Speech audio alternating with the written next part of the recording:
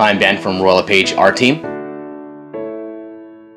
Selling real estate is actually very simple, and it's a referral-based business. I don't know why people spend hundreds of thousands of dollars on putting their face on billboards when really all you need to do is one at a time create an amazing experience for their clients.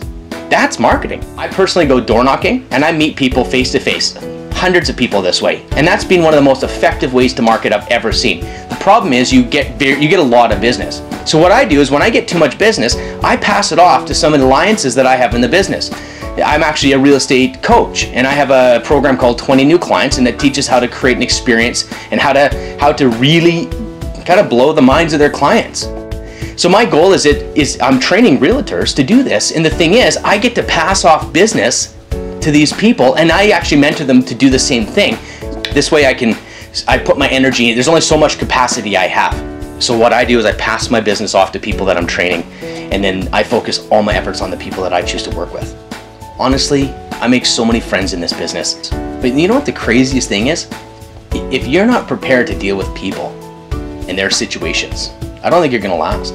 The reality is, we're dealing with separations, we're dealing with foreclosures, we're dealing with some pretty serious things. And if there's a major thing that's missing is empathy and compassion. And there's so much missing in this world that's crazy. And that's something I really do feel for these people. And if I can help them, there's such a reward to that. And it's hard situations. But I think you need to have someone that actually can empathize with you. So the other thing is dealing with sophisticated investors. So my background is real estate investing. For 7 years I had a real estate company. It was a multi-million-dollar real estate company, and we had staff, I had multiple cities, and it was an amazing experience. But the reality is that actually took a lot of time, and it took a lot out of me and actually my family. So what I've done is I actually have sold my business so I can simplify my life and focus on the things that matter.